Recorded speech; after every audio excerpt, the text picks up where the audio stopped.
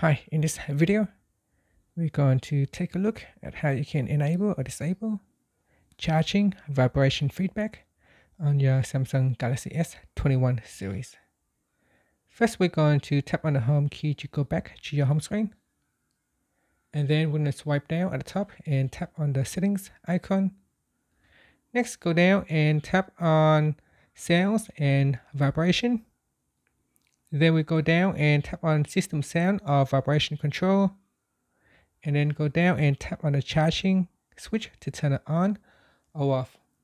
So if you tap on the charging switch to off, whenever you plug in the cable to charge your phone, it will not vibrate to give you feedback. If you switch it on, then your phone will give you a vibration feedback. Finally, you can tap on the home key at the bottom of the screen to go back to your home screen. And that's it. Thank you for watching this video. Please subscribe to my channel for more videos.